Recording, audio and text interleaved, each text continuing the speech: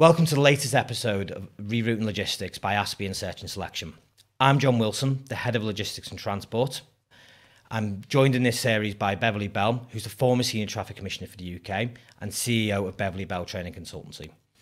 Together we brought this podcast to raise important issues within the world of logistics, such as diversity, inclusion, young people within the industry and women within logistics.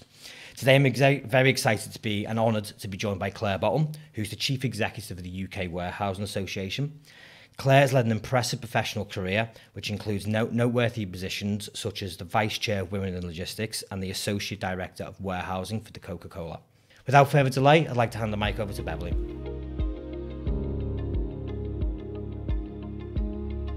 Thank you for that introduction, John, and I'm delighted to be talking to you, Clare. Thank you for making the time to come and see us and have a chat to us. I'm going to ask the standard question as an introduction, and then we'll see where we go. So, Clare, a few minutes about yourself and how long you've been in your current role. Great. Well, thank you very much for having me, Beverley. I have been Chief Executive at the UK Warehousing Association for just over 2 years now.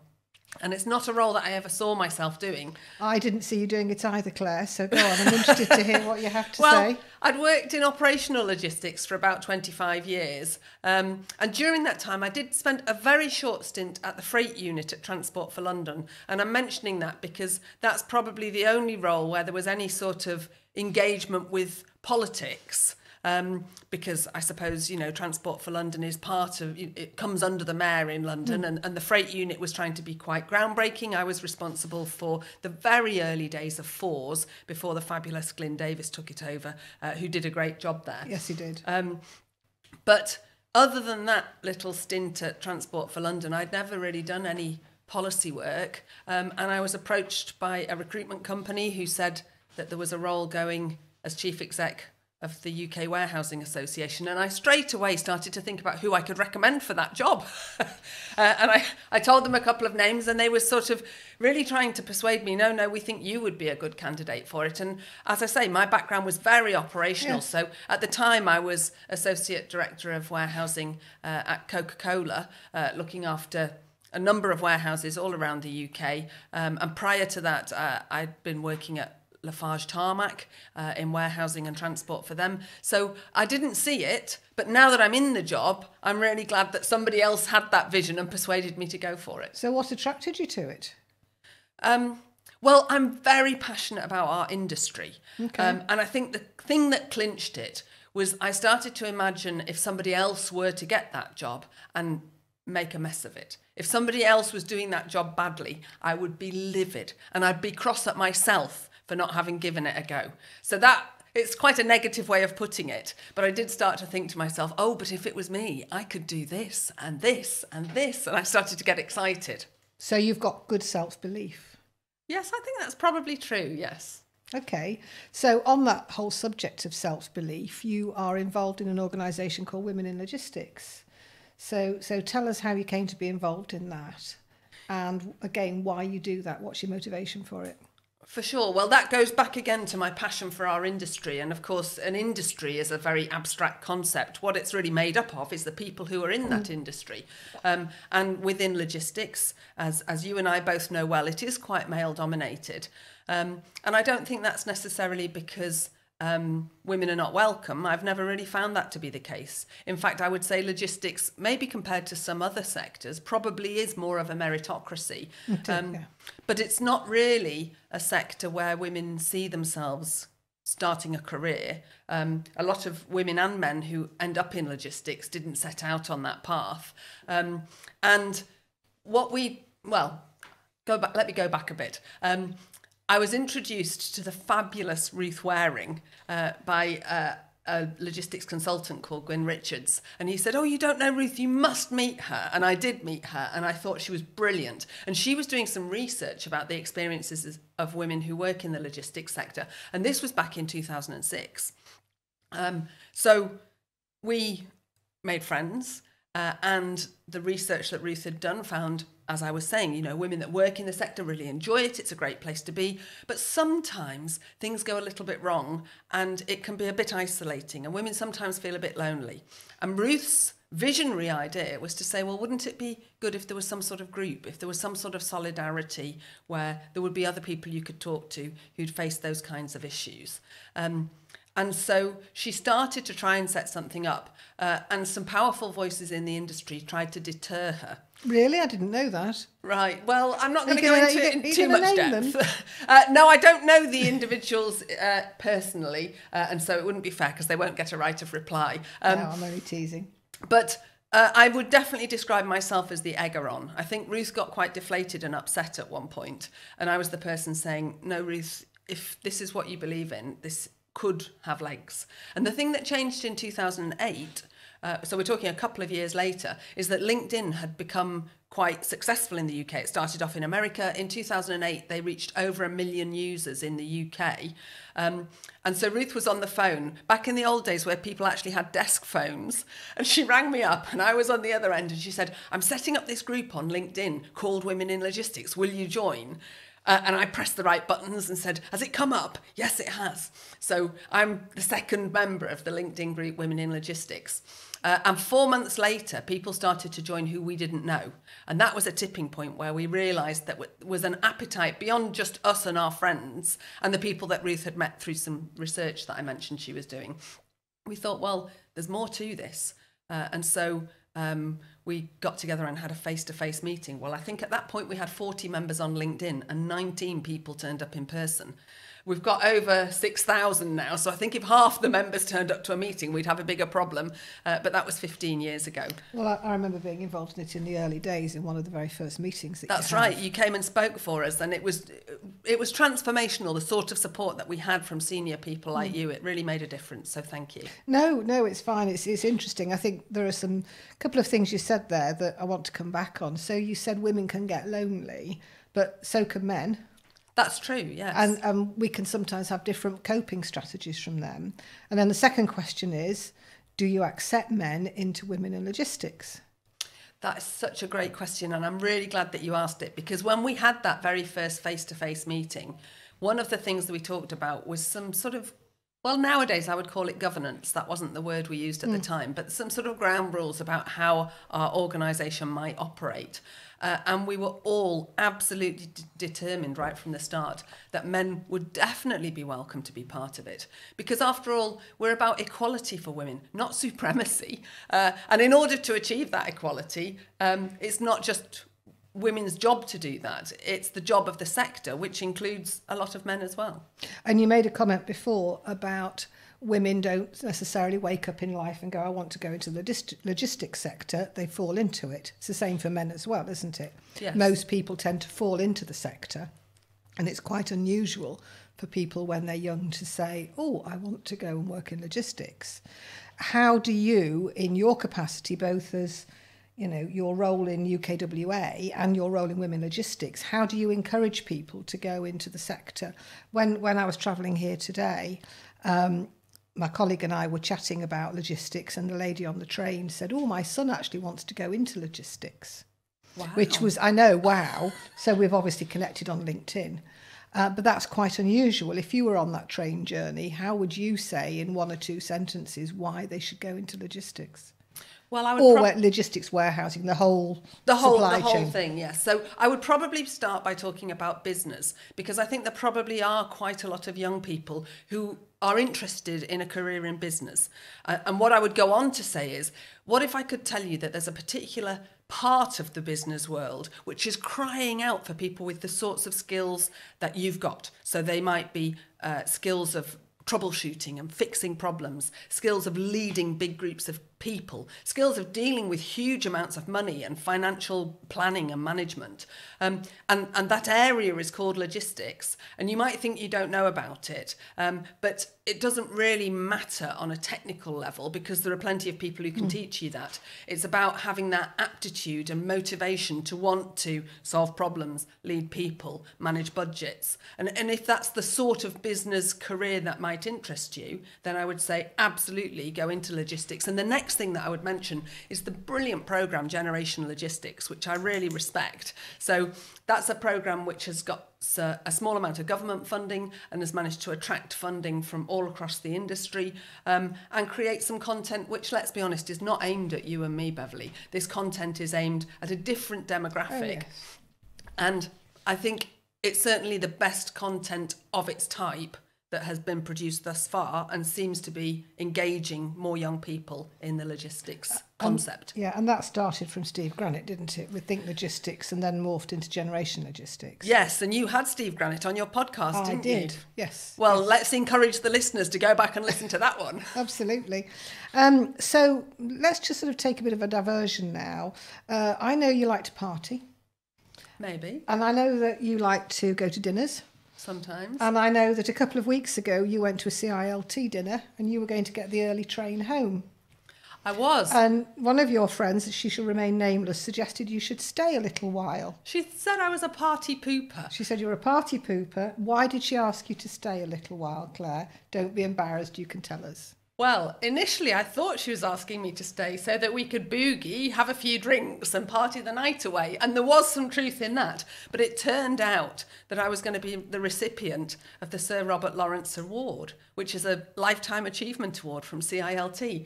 And to say I was gobsmacked would be an understatement. I honestly had not the slightest inkling. I was sitting there in my chair at this dinner. And it got to it's the very last award of a number of awards. I know. And it got to the Sir Robert Lawrence. And I was thinking to myself, I really hope a woman has won this. And so I was sitting there listening to what they were going to say, and they started to read a citation. And they said, she, something, something. And I thought, yes, good, it's a woman. And then I listened more carefully and I thought, hang on, this sounds quite familiar. And it turned out to be a little story about my career. And I was the winner of this award, which was such an accolade. I was really, really pleased because I've been a member and then a fellow of CILT all throughout my career. And I think it's a great organisation. So why are awards like that important?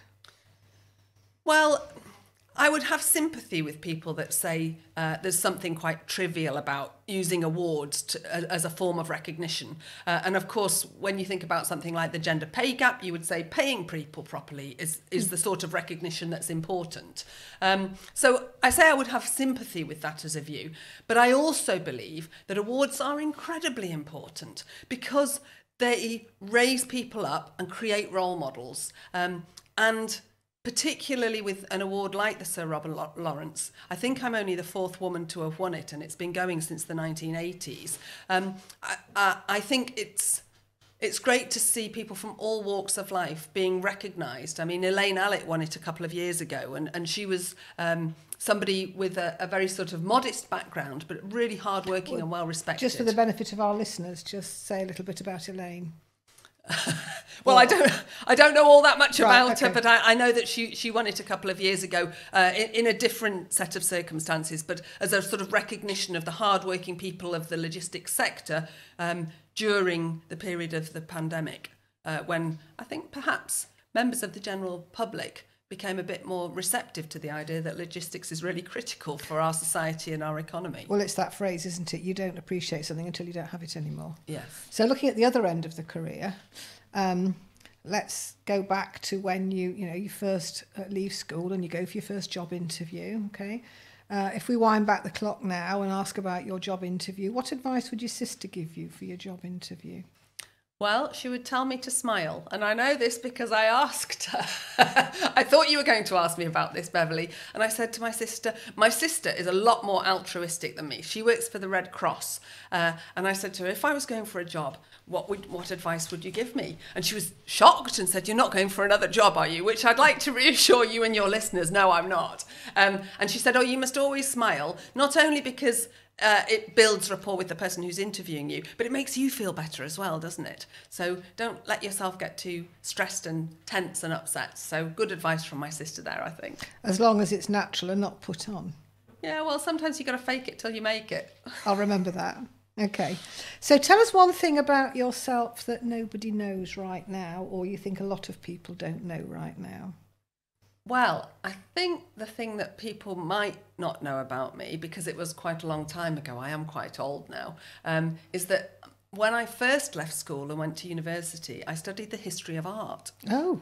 So I was really fascinated by the architecture and stained glass of the medieval period. I loved studying sort of modern art and what is the meaning of art, that kind of question. And I'd studied the history of art for A-level because I'm quite privileged and I went to quite a posh school, and that was a subject that was available to us. And it was absolutely my favourite A-level, and that's why I chose to go to university to do the history of art. We won't ask how you went from history of art to what you do in the UK Warehousing Association. There's not much of an overlap there, but I suppose, it's probably worth saying I subsequently did a master's degree distance learning at Aston in logistics. And I think degree level qualifications can be really beneficial, but they're not always a prerequisite in our sector, are they? No, absolutely not. So just about UKWA for a moment or two, why would I become a member of UKWA if that was the work that I did? It's a great question, Beverley, and I think there's no simple answer to that, mainly because we've got quite a range of different sorts of members. We've got nearly 1,000 members now in UKWA. Are they corporate members or individuals? Corporate. So all of our members are companies. Yeah.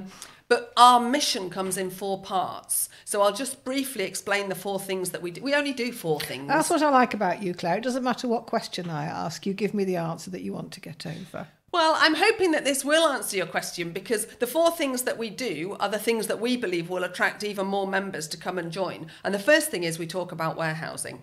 Now, that sounds a bit trite, doesn't it? And, we talk...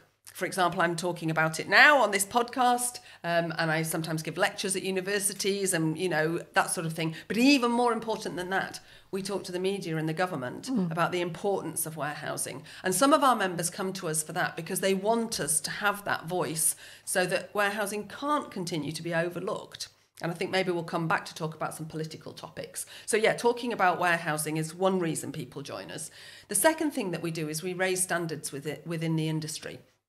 And we do that, for example, by introducing a warehouse manager's CPC qualification, which we're going to launch next year. At the moment, there's no recognised qualification for a warehouse manager. Now, one of the ways you can raise standards is to introduce something that's of really good quality. And so that's, just one example. And we do some other stuff around shared best practice. Who's and going to teach it? So at the moment, the 2 tutors for that are Gwyn Richards and Ruth Waring, and they've prepared the material, and once it's been accredited by CILT, which is a process we're currently going through, then anybody would be able to teach that, so long as they can meet the standards that are required by us and by CILT. So raising of standards in the sector. The third thing that we do, and I don't know that trade associations always do this, but it's very important to us at UKWA, is building community. So sometimes people in warehousing feel like what they do is not that well respected, maybe not even that important. Or even understood or known about. That's right. So they can feel like they're second best to manufacturing or the poor cousins of transport. No disrespect to you, Beverley, but, warehousing doesn't always get the status, the elevated status that it deserves. And by building community, what we hope to do, both online and face-to-face, is make people feel that they're part of something really valuable and important. And then the 4th part of our mission is we just help our members. So that's a pretty straightforward reason why people might want to join. And for example, from a legal perspective, we have a set of conditions of contract, which are industry leading, which some insurers will demand of warehousing companies to use our conditions of contract. And you have to be a member for that. So that's an example of the type of help that we provide. Okay, that's really helpful in terms of setting out why people would become members. What about the help with the career and the networking and the business to business? How does that work? So we do some of that, and it's through this raising of standards that I spoke about. So the qualification, we've done already some training that's not a recognised qualification, but warehouse manager training, and the provision of events, which can be CPD recognised events. But where people are looking as an individual for professional support in their career, we also signpost them to CILT because that's the professional body. So we work in conjunction with that organisation and we augment some of what they offer for individuals. Okay. You talked about government before.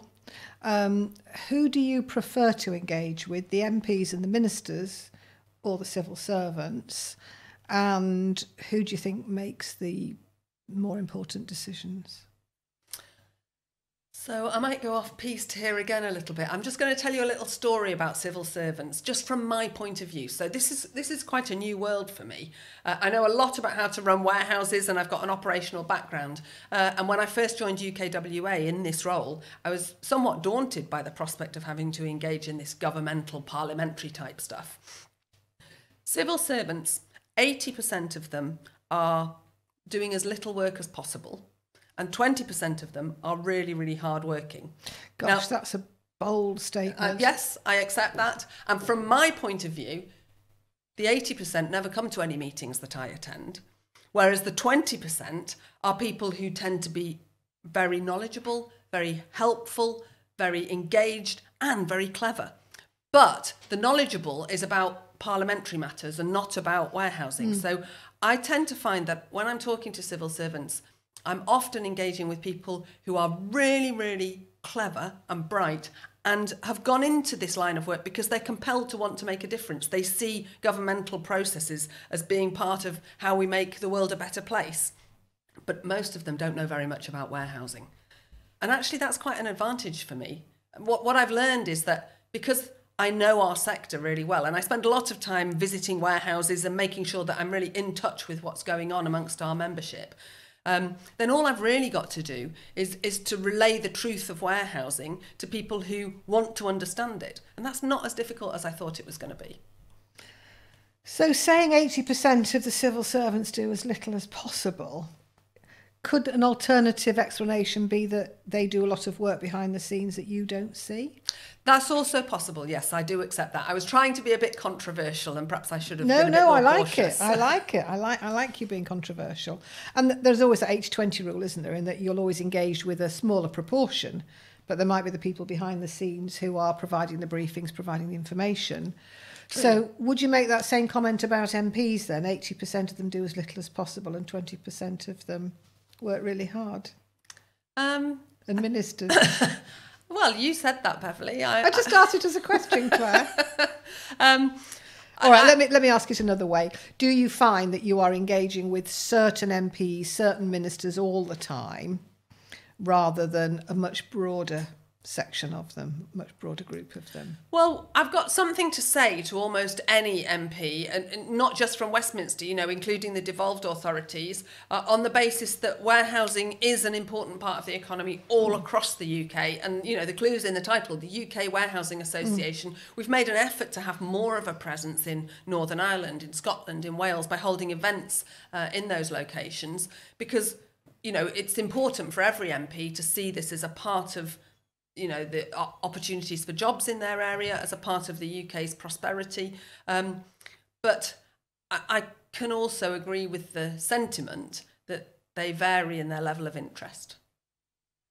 So who would you spend more time engaging with, the civil servants or the ministers and the MPs? Well, they're both important. No, you've got to have one. I think if I've got to have one, then certainly in the current political climate, it would have to be the civil servants, because you might perceive there could be a change of administration. Yes. Yeah, okay.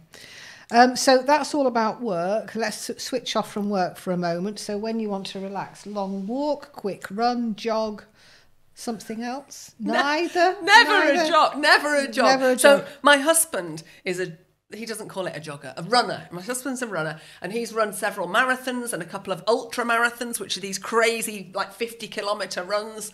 And I mean, I highly respect it, but I have not the slightest inclination to join him on any of that. But I do love a walk, so definitely walking for me. So is that your natural way of relaxing? Yes. Do you get time to relax? I have a pact with myself that I walk 2 miles a day, and I've been doing that for the last 18 months. Wow, I'm impressed. Yeah, well, it's important. Nobody else is going to carve out time for you. You've got to carve that time out for yourself. So what's the trick then to getting the work-life balance? Well, I don't like the term work-life balance. Oh, why not? Because I tend to describe that as work-home balance. Because if you see work as being the opposite of life, it's almost as though you've ended up in a career that doesn't suit you. And I think if you are passionate about your work, which I really am, then it doesn't have to feel like it's a penalty or, you know, a penance to have to do it. But it's still important to have the balance. So I don't dispute that. And yeah, sometimes I'm not very good at getting that balance right, but making sure that I get out into the fresh air and have a walk is part of it. Okay. And then theatre, cinema, ballet or opera? Definitely theatre. I Definitely. love stories. You like stories? I suppose they all have stories in them. I've only been to the opera and the ballet a couple of times. They're not as easily accessible, are they? But where I live in the East Midlands, we have a great theatre scene, so I really like the theatre. Okay. And then football, rugby or something else? It's snooker. Snooker? Yes. And I'm not very good at playing. Now, but I wasn't expecting that. I absolutely love snooker. So I try and get to Sheffield every year to go to the World Championship. And you may remember in the recent World Championship, there was a Just Stop Oil protest. Yes, I'm in there the was. photos.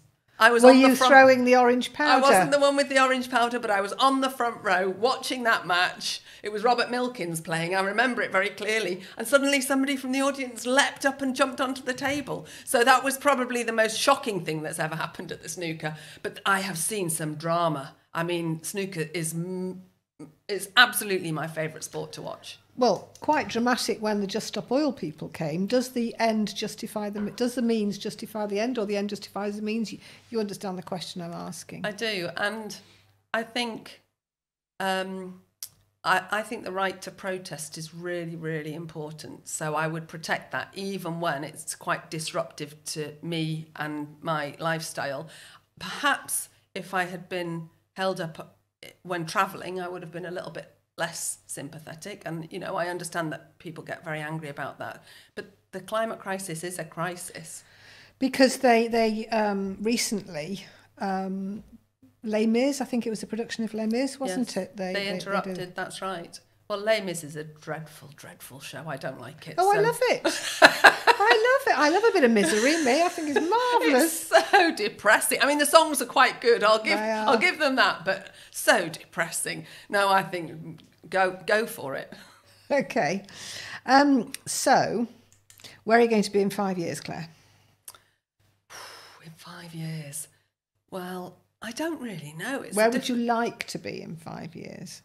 Well, I've got big plans for the UK Warehousing Association. That doesn't surprise me. I'm part way through a multi-year strategy, but once that's delivered, I don't really want to sort of stay in the same job ad infinitum, which I think sometimes people do when they come into these types of jobs. And I definitely don't mean anyone from UKWA, but perhaps, you know, others might have overstayed their welcome, and I'm not going to fall into that trap.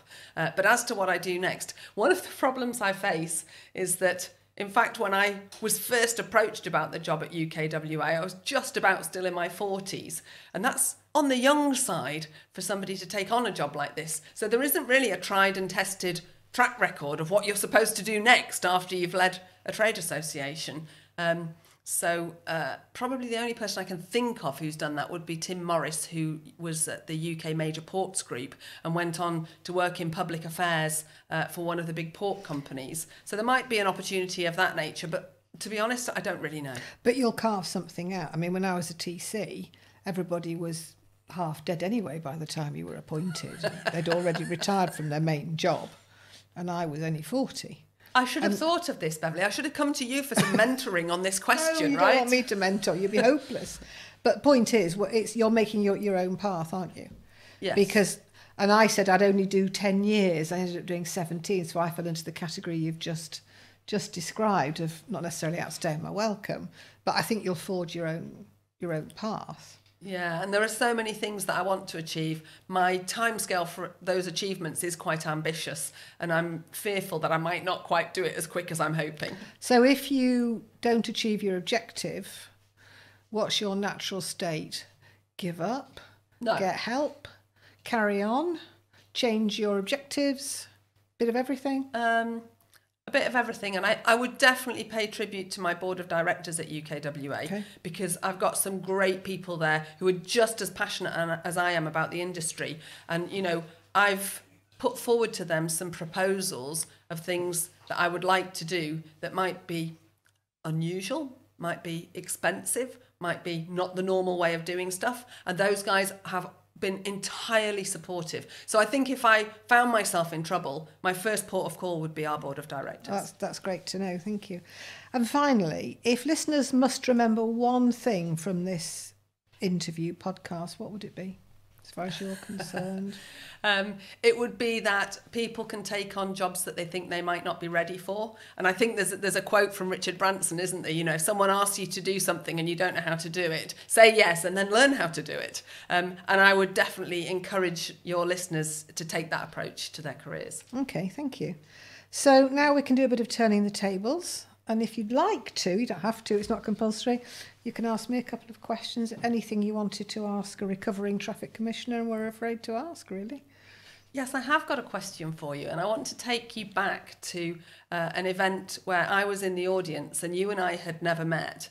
And you were up on stage with Nikki King and Hilary DeVay and Annie Preston. Yes. And you were talking... Rebecca Jenkins. Yes, and Rebecca Jenkins, that's right, from SEVA.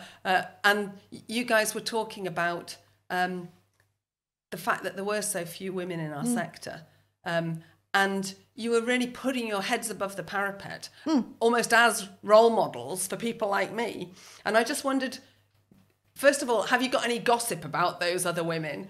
And then secondly, who were your role models? Because, you know, there were so few women that I was able to look up to. I think I've just named them. And then must have been so few for you as the first female traffic commissioner. I remember that event really well.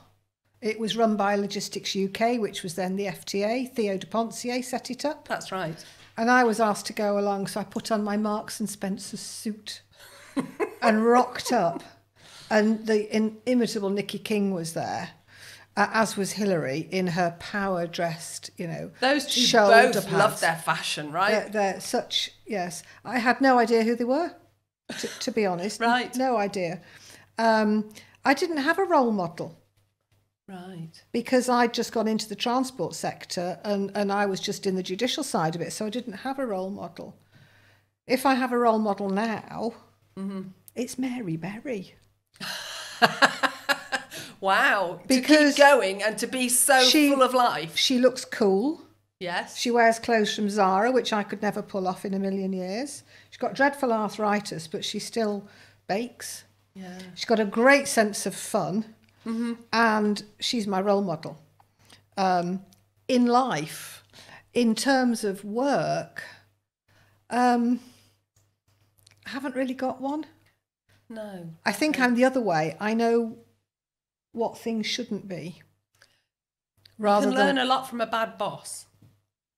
Not so much a bad boss, it's more about culture. Okay. I think. I mean, I suppose my role models are the younger generation. We've taken on a lady in our office and she's been here and she's only in her early 20s and she doesn't give a stuff about anything. She just goes and does it. And I think that's wonderful. And I mean that with respect when I say that. You know, she will just go and do something. And if she does it wrong, she'll go, oh, well, I've learned. I won't do it again. I'll move on. I never had that confidence. Probably our generation didn't have that confidence. So I think the role models actually are the younger people, not necessarily do you see what I'm saying? I do, and I think it goes back to, I've been rereading Black Box Thinking by Matthew Syed. I don't know if you know that book, but it's about seeing failure as an opportunity to learn. And it just sounds very simple when you describe it in one sentence, but it's really hard to do that. It's really hard not to get downhearted and emotional about failure, but to step back and be objective and say, I'm going to learn something from this. And I think you're right, young people are much better at doing that. So, yes. Yeah, I get it. Thank you. I think now. So that's what I would say in answer to that. Answer that question. Any other questions, or is that the only one I've got to answer on no, that? I think that's good. Well, unless you've got any scandalous gossip. If I had, I'm afraid I wouldn't be able to remember. many years ago, I made the fatal mistake when I was very young of having too much to drink at the office Christmas party. We've all been there. I was only about 25.